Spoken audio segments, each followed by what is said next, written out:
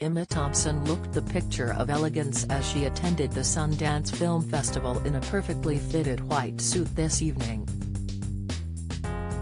The iconic actress, 63, looked radiant as she posed for snaps at the film event in London where she attended the Good Luck to You, Leo Grand, premiere.